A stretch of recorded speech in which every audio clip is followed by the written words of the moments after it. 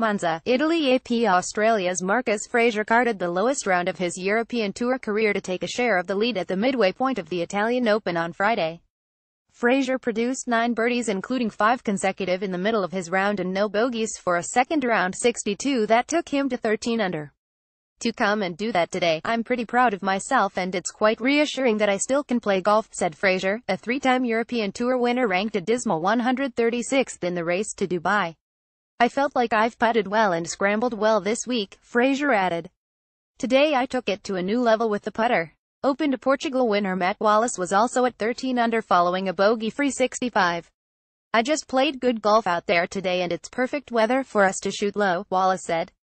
Kiradeke Fabarenrad and Jamie Donaldson are each 2 strokes behind, while defending champion and home favorite Francesco Molinari was 1 stroke further back in 5th.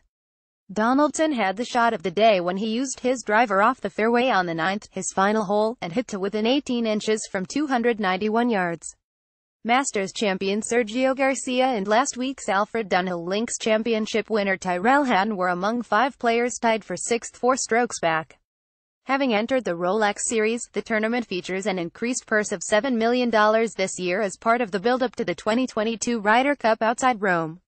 Ryder Cup captain Thomas Bjorn was among those set to miss the projected cut of 2 under, a fate shared by the elder Molinari brother, Eduardo, Martin Keimer, Oliver Fisher, Padraig Harrington and Danny Willett.